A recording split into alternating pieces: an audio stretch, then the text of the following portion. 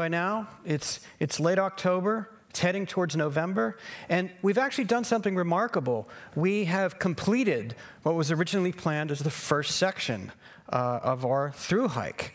And we've got to a point in the river where we're actually climbing out of the canyon. It's about a 3,500-foot climb along a very obscure and very difficult route known as the Walter Powell Trail, named after the brother of John Wesley Powell, who was on that expedition in the summer of 1869. And when we got to the rim of the canyon, we met this lady. So this is Renee Yellowhorse. She's a Navajo woman who has spent her life out in the horizontal world of the Grand Canyon. She lives up on basically the rim up here. Her family has grazed sheep here for hundreds of years. She's standing in a place where there's one of the most impactful development projects that's about to happen. And she's basically become a voice and a leader for this group called Save the Confluence, and they're fighting to save this land and this area of Grand Canyon. And it's become a very controversial issue. It has divided the Navajo community, and we figured that instead of us talking about it, we'd let you hear what they say in their voices. The gondola would bring people all the way down to the confluence, and there at the river level they would have an elevated walkway, a snack bar, a restroom facility, enough services to take care of 10,000 people a day. You're going to employ an awful lot of people in an impoverished area and help them save their culture. What's better than that? Any idea of disrupting this area with your jackhammers, with your machinery, or whatever dynamite or explosive you want to bring in here, you're basically destroying a shrine. The confluence, Little Colorado River meets the Colorado River. Where they meet, this is where life begins. This is what our grandmothers tell us. It is a sacred space, and we don't want to see the Disneyland on the edge of the canyon. I think the view from the bottom gives one a perspective of one's place in the universe. If I were to hike down to the bottom of the canyon, I'd have to be air vac'd out because of my knees and ankles. And so we're trying to offer the average person that below the rim experience. It's like a lot of experiences throughout the world. You know you're never going to be on the top of Everest. We provide an incredible visitor experience for millions of people every year, but we can't provide every experience for every person based on their own individual abilities. When I come here, I wish to commune with the ones that have gone before me, like my great-grandmother and my father, and know that they are at a special place. And if the Escalade development comes in, that it would dig into the heart of our mother, this Mother Earth, and I would never be able to come here to feel that way again. So we left the politics, the stormy politics of the Grand Escalade behind us because we had to move downstream. We had 500 miles to go. We actually walked back down through the area that it would be built if it were to be built, and we moved down through the kaleidoscope of colors, which is so famous, the Grand Canyon. But the reality is, once again, we were in this situation where you can't follow the river. You come into sections like the Inner Gorge where you're constantly getting pinned and locked up on these different benches of rock. So we've left food roughly every 5 to 10 days in plastic buckets. Not a lot of food, but so we're on a time schedule to get there, but more importantly, we have to get to water every day. We can't carry more than 1 day's worth of water. And so we're constantly trying to find ways to move down canyon, sometimes on these benches way above the river, but we have to get back to the river. And when we get to the river, a whole new set of problems present themselves. You know, what seem like impenetrable thickets of thorns created by these dense groves of acacia trees and mesquite. And that's to say nothing of the cactus that you encounter and the attentiveness that you have to apply to avoid stepping on these things. And so, you know, the challenges and the rigors are still taking a toll on our bodies. We're still feeling the impact of this environment. The difference, however, is that unlike in September, we're holding up. And in fact, you know, we're not only holding up, but we're starting to see evidence of our personalities reemerge. Every now and then, I'd look over and I'd see, you know, the kind of Pete McBride that I know and recognize. And Pete would look over at me, and he would see the kind of Kevin Fedarko that he's used to being around. And so basically what's happening is that, we're feeling comfortable enough in this environment that we are reverting to what passes for normalcy between the two of us.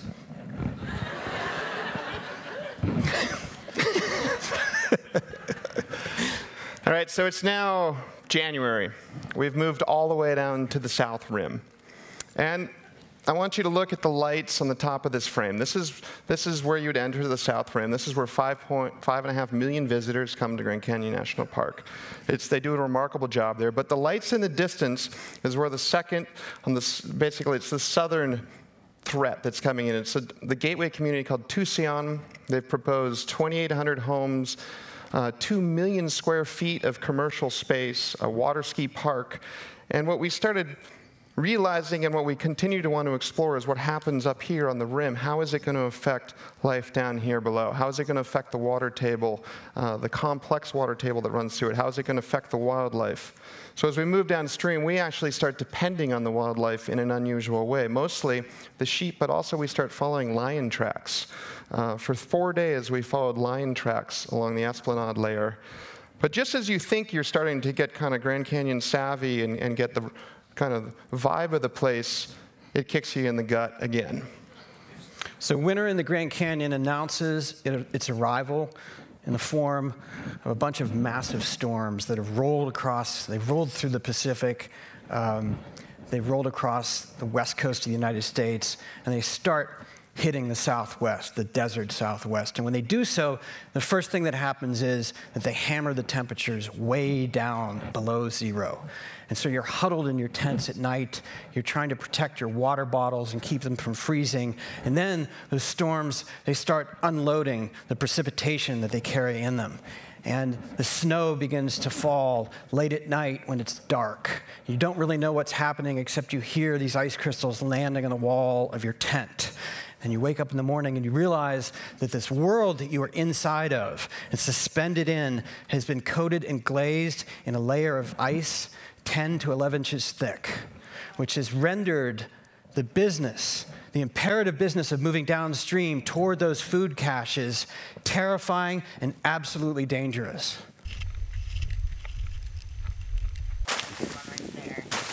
I don't know how to get my feet into these. It's so frozen I can't even straighten the toe.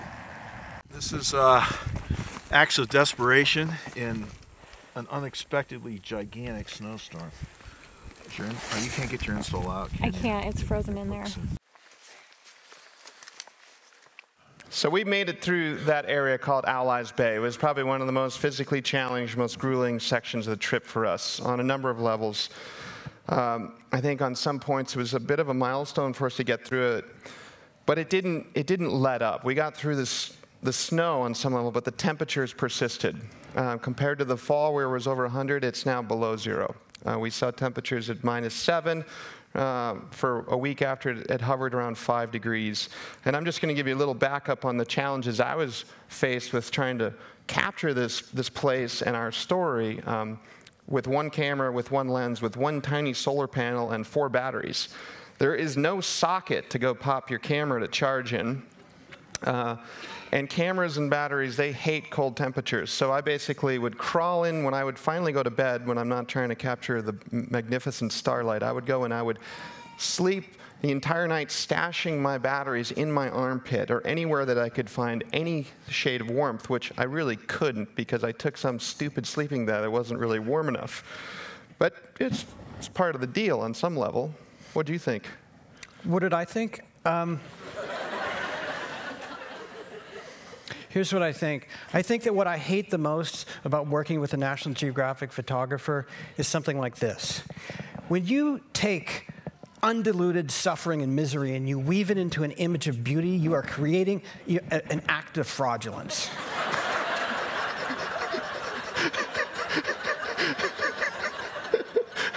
This is what it's like to be me, huddled inside of a tent with every stitch of clothing I own on me, wanting not to go outside. And this guy is flitting around like some photo firefly, early in the morning and late at night.